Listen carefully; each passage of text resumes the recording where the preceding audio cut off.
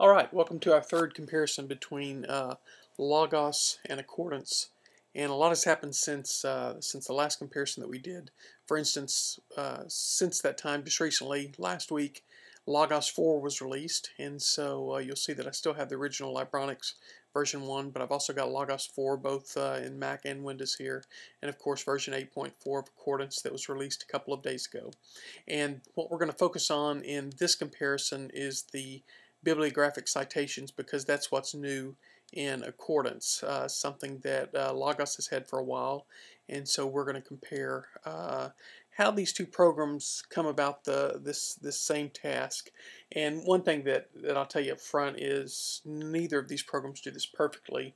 You still have to go back in and tweak the references a little bit, but it's interesting to put them side by side and see how they interpret the same sources. So I've tried to use either the same source or comparable sources for these comparisons. And just as an upfront, I'm running on a 2008 unibody MacBook Pro, 2.8 gigahertz, 4 gigabytes of RAM. I've reduced the screen size from 1400 by 900 down to 1024 by 768 so as to get a clear picture on YouTube. And so what I'm going to do here is, first of all, let me show you what I'm going to use and I'm not going to use. This is the pre-release Alpha 3 that was released today from Logos, and I can go to a passage, I can highlight a passage. The problem is I haven't been able in the last few minutes to copy from it. Earlier today I actually could copy the text, and so it's an alpha. But anyway, we're gonna disqualify this for the moment. It wouldn't be fair to use this in the comparison. So I'm gonna go ahead and close out of this is Logos 4 Alpha for the Mac. And then this is the original Libronics version 1, and let's see, I think it's 1.2.2. And the citation does work in here, and in fact it works quite well. But let me show you why I'm not going to use this for our comparison. I'm not going to use this for the comparison because when I paste it and it puts the footnote in, it doesn't italicize the title, which it should do. This title that's right here, and maybe I can zoom in a little bit.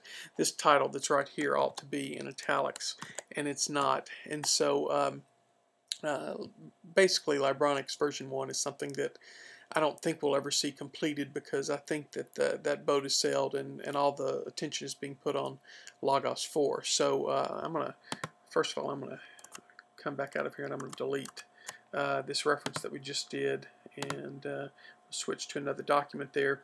So what we are going to do is we're going to use, close that out, we're going to use Logos 4 for Windows. And I've got this running in Parallels. I've got it running in Parallels 5 in what's called Crystal Mode. So it kind of sits here just like another program against the Mac. You don't see the Windows desktop, and so we'll see that this does work pretty well. And so what I'm going to do for this first comparison is a commentary, and I've got a Job commentary out of the New American Commentary in Logos, and I didn't have the same commentary in Accordance, although it is available, but I'm going to use the word biblical commentary here. But these are comparable types of references. So I'm going to go back here and I'm going to right click or contextual click upon this passage that I've got highlighted. I've already got this set up. I'm going to choose copy, and now I'm going to go to Microsoft Word, and I'm going to paste this in. Notice the text is here. It puts in a footnote, as you can see, and then here's the text down here at the bottom. And so we see the author's name, a volume number, the title of the book says Electronic Edition, Logos Library System, the New American Commentary. We've got our publication information and then our page numbers. And I double checked this particular sentence that I copied, and again the content isn't what's important. But this does actually span these pages. I looked that up in the actual book, so that's good. So now I'm going to hit return, and I'm going to switch over to Accordance, and I've got a passage highlighted, and I'm going to right click in this, and I'm going to choose copy as citation. And so now I'm going to go back to Word, and by the way, this will work in MLL. as well. I'm using Word because I think probably more people use Word. But I'm going to paste the text here and go down here, and you know, both of these footnotes, if you're using a particular style. I'm using Turabian, by the way, on both of these. There's a number of different styles you can choose from in Logos. In the new version of Accordance, right now the selections are limited to Turabian and SBL. But you'd have to go in here and you'd have to format these a little bit anyway. Turabian, for instance, has you have to indent that first line, and really the best way to do that is to have a footnote style ready in order to change this. But a couple of interesting things here. Notice that the volume 11 is in front of Job, which isn't really correct here. Both of the programs include here information about the fact that this is coming from an electronic system, and we see it down here with Accordance is putting that information in there as well.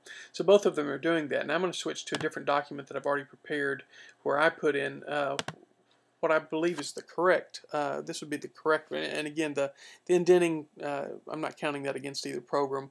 You'd have to do that yourself. But like I said, this volume 11 in front of the title Job is strictly incorrect in Turabian style.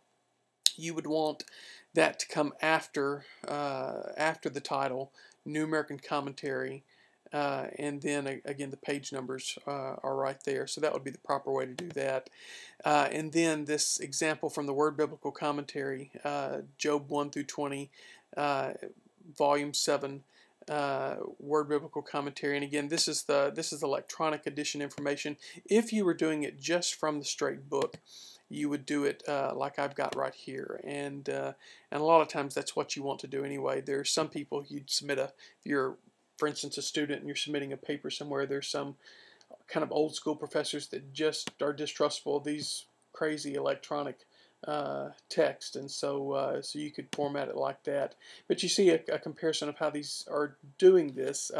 The Accordance citation was a little bit more accurate than the Logos citation. Although again, you might have to work with both of them. So that